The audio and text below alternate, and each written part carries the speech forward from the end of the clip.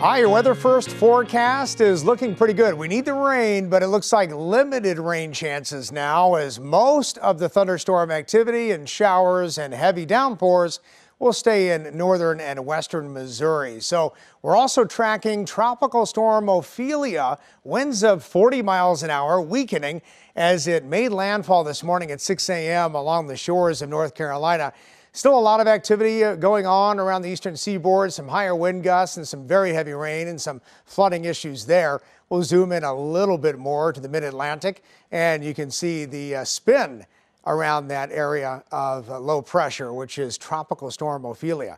All right, right now at Lambert, well, it is good flying weather. We do have some delays to JFK with the storms and showers along the eastern seaboard there. So flying to JFK from St. Louis might be a little bit of an issue. And also Kansas City, some big storms just to the south and east of MCI. And you have this cold front that is slowly moving in our direction, but all of the instability with the thunderstorm activity is staying north and west of us is the way it's looking now. So clouds on the increase as we get into tonight. It's already starting to clouden up in a lot of areas. And watch as that rain, even in Pike County, dissipates as it moves to the east. So that's the problem with these clusters of storms to the west. They're pretty intense, but they're not expected to move in our direction. So it stays dry for us most of the night.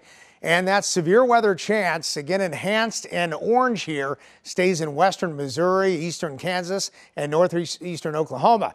And the futurecast is showing showers and storms diving to the south. And then tomorrow, as that cold front slowly moves in our direction, we might see a spot shower or a thunderstorm, but plenty of dry time in here and cooler, high temperatures closer to 80 degrees.